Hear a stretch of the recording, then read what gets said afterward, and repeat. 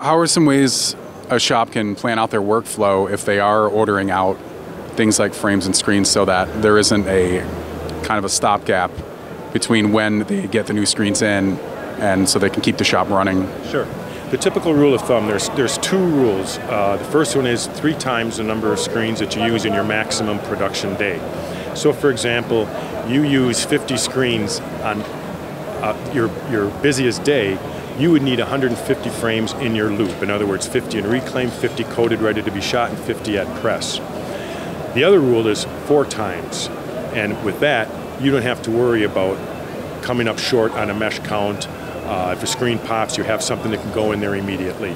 So again, by carrying the proper number of screens in your inventory, you aren't going to have a problem of falling short in a job and having to rush a screen to press, having a lot of downtime, things like that. So by carrying the proper number, having to be without a screen should not happen.